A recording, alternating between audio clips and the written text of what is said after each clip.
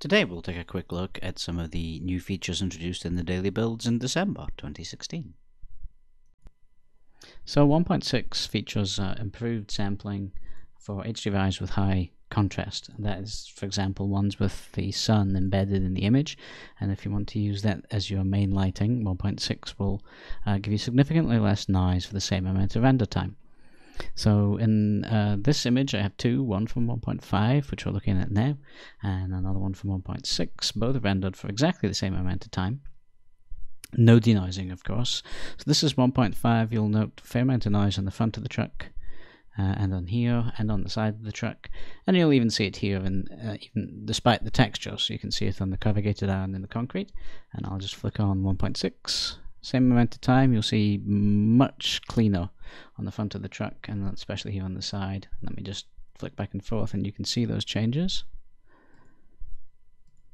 And let me just enable the layer mask, and I'm just going to move that back and forth, and you'll be able to see the noise change.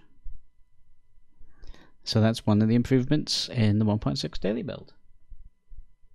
Curves have been added. Just enable it, hit the editor. You can adjust the overall values like this.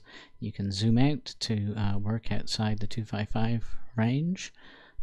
You can modify the red, green and blue independently. Let's just reset that. If I use red, I'm going to use pick, which lets you pick intensities from the image, and then we can modify the red, swap over, and I'll change the green. Let me just pull that down a little bit more, and I can switch from cubic to linear, and then I get a harsh straight line change versus a smooth change. Okay, let's just reset that. I can also display the background graph as logarithmic, cumulative, or linear. Lastly, you can hit equalize, which then gives you a set of points that you can still manually adjust, of course. I'm just gonna play with these here, and you can load and save your curves. Let me just overwrite curves 2 I have, and I'll load curves 1, and I can go back and forth to compare the two. I think I prefer the first one, and of course you can enable and disable it with a single click though. So that's curves. Triplanar mapping has been added. You can add that as an extra node in the material editor, and this is the material sphere for mastering CGI, and I've applied a checker to it using the conventional default settings, so it's using the object's UV map, and I can just go ahead and replace that with the same checker fed through the triplanar. I'm using self-illumination here just so you can see things nice and clearly without any change from the lighting. We can adjust the blend, and before I do that, I'm going to feed in a separate texture map to the Y, a separate texture map to the Z. I've disabled the use map for all axes, and now when I adjust the blend, you can see how it will blend between it. We can add a noise into the blend slot, and you'll see it then roughens up the edges, and that's how you would mix textures. And of course you don't need UV maps when you use this. Let's just assign this very simple pre-made material, and what you can see here is that it's more corroded on the top and nice and shiny on the sides. Of course you can get much more sophisticated than that, but that's a nice quick example introducing you to the triplanar mapping.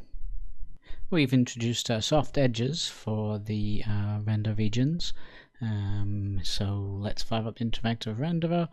Let's create a region just as usual, but let's create a second one.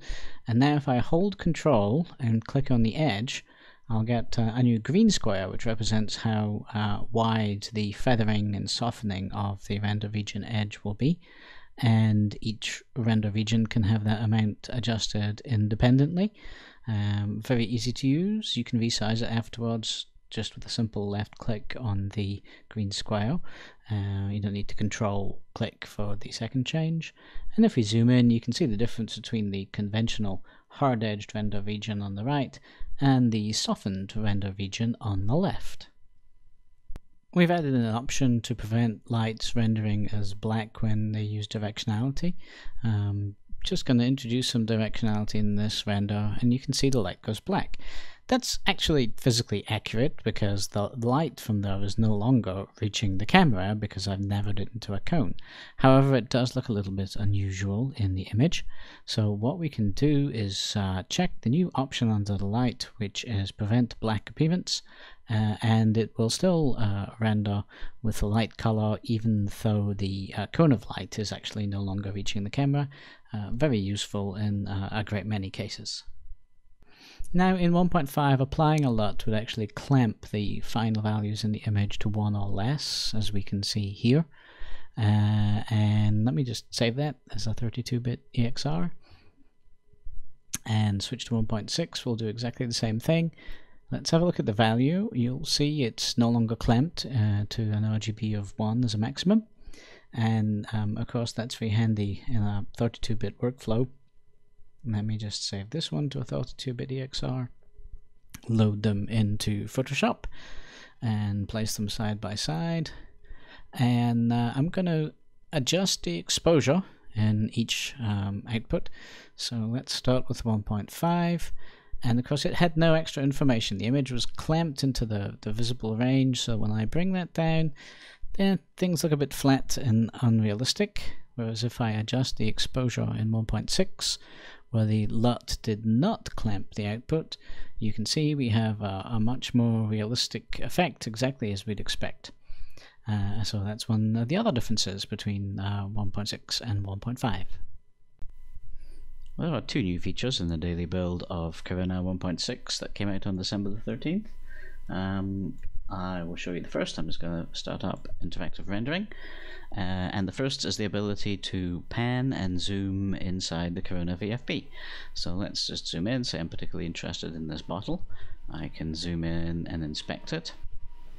You'll note the zoom is the same as zooming in once a render is complete. That is, you'll see the pixels when you begin to zoom in close enough. We're not actually changing the resolution of the render in any way. And you'll also notice that Corona focuses all the processing on the area I've zoomed in at, which is ideal because if you're zooming in to focus on a particular area or a particular object, you don't want Corona rendering all the stuff that's now off screen. And as you can see, I can zoom and pan to my heart's content. A very good way to focus in on an area or object of interest. I'm just going to stop that, and let me just swap views and start an interactive here. The other new feature is support for 3ds Max's 2D pan zoom mode. Now what that lets you do is actually zoom in and pan around without losing your original camera or perspective view settings. So now I can go ahead and pan and zoom, and as I do, you'll see that the area that Corona is displaying follows along to match. If I zoom back out, you'll see the original rendered area from that camera is marked in yellow. And you will notice there is a difference, of course, in the actual image ratio shown in the render versus in the viewport. The viewport just shows whatever's in the viewport, no matter what width and height is set. But of course the Corona render does still follow the width height set in the original render size. So you will notice some difference between the actual 3D Max viewport display and the area showing up in the render, and that's just because of that aspect ratio of the image. And then when you're done, you can just disable 2D pan and zoom, and you are instantly back to your original camera or perspective position. Gives you the ability to zoom and pan around without destroying your camera or perspective setup. Those were both introduced in the 1.6 daily build from December the 13th. Hope you find them useful. Also added is the ability to generate stereo images that are not 360 panoramas. All you need to do now is enable the virtual reality mod stereo without enabling a projection type override, and you will get two images left and right side by side. These can be used to make images or animations, for example, to be placed on YouTube, and these are viewable on 3D TVs, 3D monitors, 3D laptops, and similar devices. Of course, you'll need the relevant 3D glasses that go with the device, but that gives you another option for exporting stereo output from Corona.